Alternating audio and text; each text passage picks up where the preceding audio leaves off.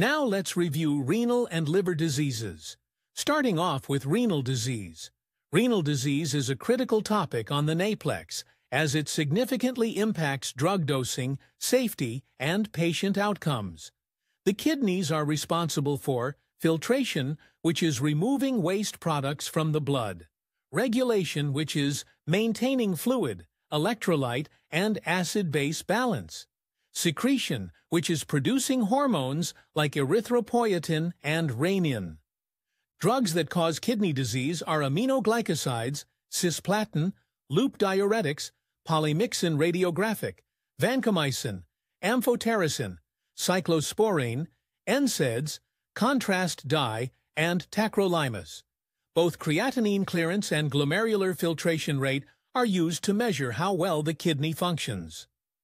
Creatine clearance estimates how much creatinine is cleared from your blood by the kidneys per minute. It's a practical tool for adjusting drug doses, while glomerular filtration rate measures how much blood the kidneys filter per minute. It reflects overall kidney function and is used to stage kidney disease. Creatine clearance is calculated using the Cockcroft-Gault equation, as you can see. It's good to memorize this equation and be able to calculate creatine clearance to see if any medications need to be adjusted or not. ACE inhibitors and ARBs are recommended in patients with hypertension and albuminuria to prevent kidney disease progression. They inhibit renin-angiotensin-aldosterone system, causing arteriolar dilation. This reduces pressure in the glomerulus, decreases albuminuria, and provides cardiovascular protection. Next, you can see a table of drugs that require a decrease in dose or an increase in intervals in patients with chronic kidney disease. It's good to memorize these so you can make adjustments to any patients taking these medications and has CKD. When reading patient cases, it's important for you to evaluate patients, disease states, and see which medications they are on, to see if any doses need to be adjusted or changed. Next, let's cover medications that are contraindicated in CKD. For any patients with a creatine clearance of less than 60, then nitrofurantoin is contraindicated. For patients with creatine clearance less than 50, then Truvada, Complera, Destrigo, Stribild, Symphy, and Voriconazole are contraindicated. For patients with creatine clearances less than 30, then Biktarvy, Descovy, Genvoya, Odefsey, Simtuza, Dabigatran, Rivaroxaban, NSAIDs, Meperidine, and SGLT2 inhibitors are contraindicated. Moving on to drugs that raise potassium levels in the body. These include ACE inhibitors and ARBs, aliskiren, aldosterone receptor antagonists, canagliflozin, SMX-TMP, drospirenone containing COCS, any potassium supplements, cyclosporine, everolimus, and tacrolimus. If a patient has severe hyperkalemia, then here are the steps to treating hyperkalemia. First, you want to assess the severity of hyperkalemia. Mild cases, where K levels are 5.1 to 5.5, have no ECG changes, usually asymptomatic. Moderate cases, where K levels are 5.6 6.5, have possible ECG changes, mild symptoms. Severe cases, where K levels are above 6.5, is life-threatening, often with significant ECG changes. The first step in treating hyperkalemia is you'd want to stabilize the heart to prevent any arrhythmias. To do this, you can use calcium gluconate or calcium chloride. This does not decrease potassium in the body. It only stabilizes myocardial cells to prevent arrhythmias. Next, we want to move the potassium to shift potassium intracellularly. To do this, you can use regular insulin, dextrose, sodium bicarbonate, or albuterol. Next, we want to remove it from the body. To do this, we can use furosemide, sodium polystyrene sulfonate pataromer, sodium zirconium cyclosilicate, or hemodialysis. Hyperkalemia is a critical condition that requires prompt recognition and treatment to prevent life-threatening complications like arrhythmias. Knowing which medications can cause hyperkalemia and how to manage it step by step is essential for safe patient care. Remember the three main goals in treatment: stabilize the heart, shift potassium into cells, and remove excess potassium from the body. Let's talk about hepatitis and liver diseases. The liver is a powerhouse organ. It metabolizes drugs, produces bile, stores essential nutrients, and synthesizes proteins like albumin and clotting factors.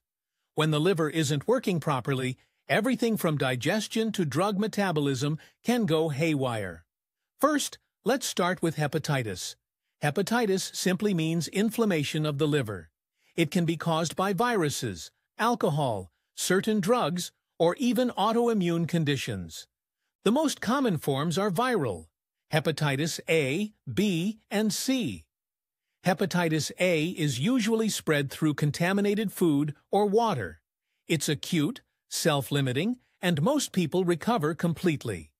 Then there's hepatitis B, which is transmitted through blood and bodily fluids.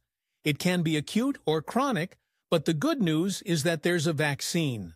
For chronic cases, we treat it with medications like tenofovir, entecavir, or sometimes interferon. Hepatitis C is mainly transmitted through blood and often becomes chronic, but it's curable. Direct-acting antivirals like sofosbuvir and ledipasvir are game-changers in treating this disease. In liver disease treatment, DAA stands for direct-acting antiviral. DAAs are a class of medications specifically used to treat chronic hepatitis C virus, HCV, infection. They work by targeting specific steps in the HCV life cycle, effectively stopping the virus from replicating. These drugs have revolutionized HCV treatment, offering high cure rates with fewer side effects compared to older therapies like interferon. Starting off with NS3/4A protease inhibitors are medications ending in previr, like grazoprevir and glecaprevir. Next, we have NS5A inhibitors. These are replication complex inhibitors and end in asvir. And finally, we have NS5B inhibitors, which are polymerase inhibitors. These end in buvir, like sofosbuvir. Next, let's move on to lab tests for liver diseases. When the liver experiences a lot of wear and tear, it can lead to cirrhosis. Cirrhosis just means scarring of the liver and is usually irreversible. The most common causes are from hepatitis and alcohol use. Symptoms include the yellowing of skin and the yellowing of the whites of eyes, along with nausea, vomiting, dizziness, loss of appetite, and malaise. In liver disease and lab monitoring, AST and ALT are enzymes that help assess liver health and detect liver damage or inflammation. An increase in these labs can indicate acute liver toxicity. AST, which stands for aspartate aminotransferase, has a normal range of 10 to 40.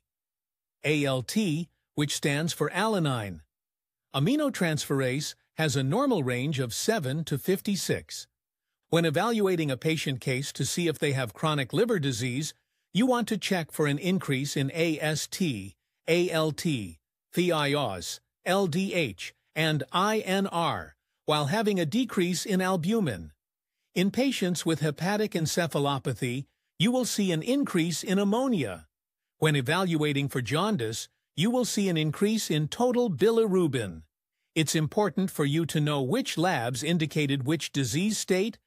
That way, you could assess patients when given their labs.